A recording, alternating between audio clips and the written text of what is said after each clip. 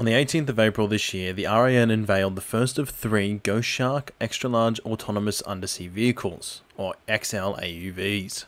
According to Minister for Defence Industry Pat Conroy, quote, "This drone is capable of doing intelligence gathering, surveillance, and reconnaissance, and, importantly, delivering strike, so it has the ability to be fitted with weapons to deter potential aggressors." End quote.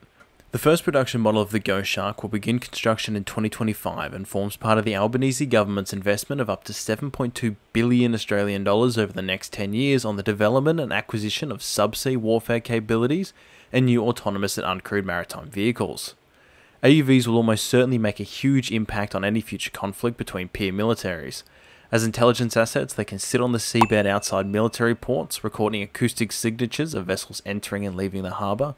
As area denial weapons, they can lay acoustic and magnetic mines in maritime choke points.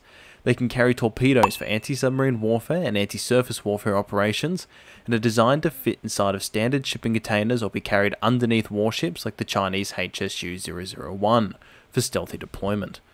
An AUV combines all the strengths of a nuclear submarine without a lot of their weaknesses.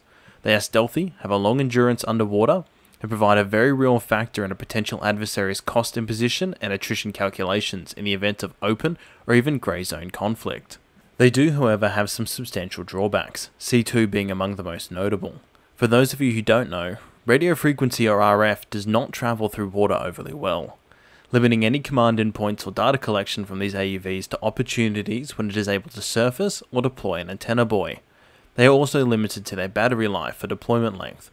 For some, this is a single charge of their onboard batteries, but others, such as the USN's Orca, use a diesel-electric configuration allowing the unit to snorkel and refuel at sea, much like a conventional diesel submarine. So much like their land counterparts, the UAS, underwater drones or AUVs are not the wonder weapon that will radically alter warfare as we know it, but they will add a new wrinkle for strategic and tactical thinkers to take into account for the foreseeable future. Thank you all for listening, I hope you enjoyed. Let me know your thoughts on AUVs, or even if you just like the slightly longer content in the comment section below.